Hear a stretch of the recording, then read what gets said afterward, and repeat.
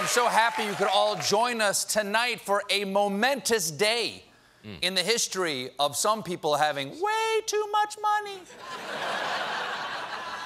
Because for the second time in 9 days, a billionaire took a joyride into the ionosphere. Amazon founder Jeff Bezos traveled to space today aboard his company Blue Origin's first manned rocket launch. I'm not sure what they used to fuel the rocket, but based on the design, I'm going to say 2D batteries? If you didn't see the launch, here it is.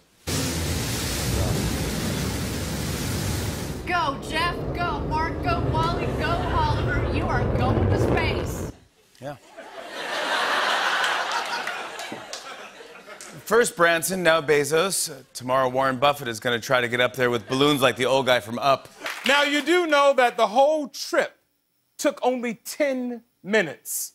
From the time they said liftoff to the time he landed, 10 minutes.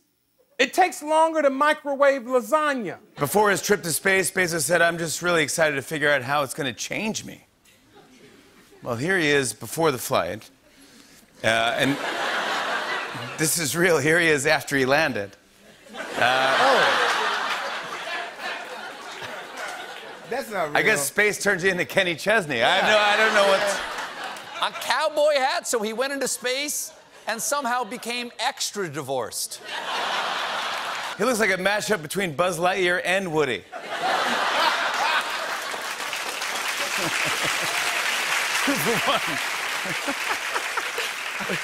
Yeah, he got the spacesuit and the cowboy hat together by searching for the midlife crisis bundle. Is the soul patch too much? Bezos wasn't alone up there, though. He took a very diverse crew of 4 different kinds of white people. They look like they're about to do the 2:45 show at the main pool at SeaWorld. When they landed, the billionauts sprayed each other with champagne like it was the end of a yacht race. If something is really important, it doesn't need a big wet celebration. You'll remember Buzz Aldrin didn't douse Neil Armstrong with Gatorade. Bezos was sure to spread the thanks around.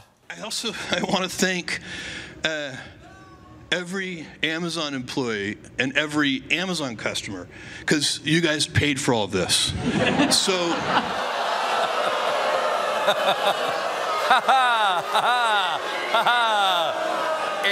It's funny because it doesn't pay taxes or his employees.